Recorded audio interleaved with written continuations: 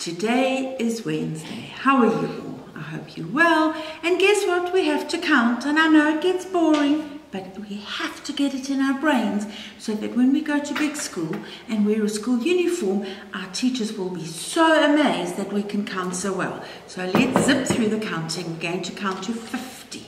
Let's go.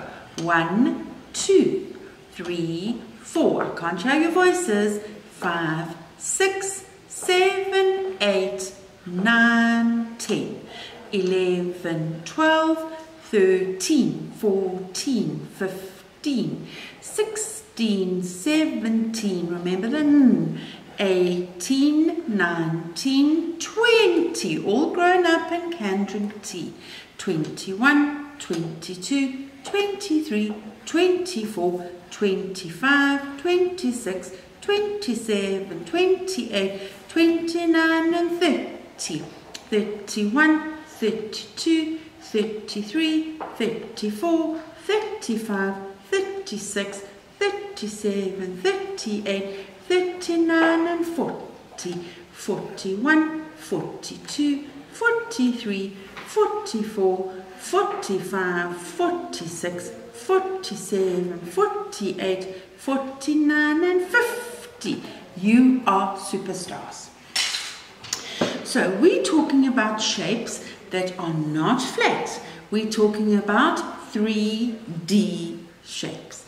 And today we're going to talk about a shape called a cone. Can you see this little ducky game? It's shaped in a cone. It goes from the point of the duck's head down to the bottom.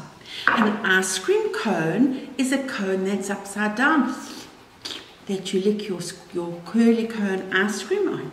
Now we're going to make a party hat to make a cone. So you've got a paper plate that has a black line and you have to cut and stop. So cut on the line, cut and stop. Now you'll notice that I've already made 2 holes there for you, and I've put sticky tape at the back to make it so that it doesn't tear. Now your first job, and Polly did this for me, she's decorated the whole plate. Now I know we're going to lose some of her picture, but it doesn't matter. You can decorate your plate any way you want to. And here's the tricky part. You need white glue and a brush, or you can have a stapler. If you're going to use glue, you do need your washing pegs. So have a look.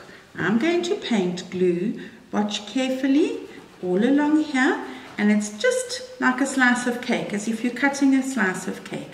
So I've painted glue like that. Now the white side is on the top, and look what I'm going to do. I'm going to fold into a party hat. My edges must be the same, and here there's no glue, so I'm going to put a little bit more glue in. Now if I don't have a stapler, I can use my washing pegs, and if I do have a stapler, I can quickly just staple.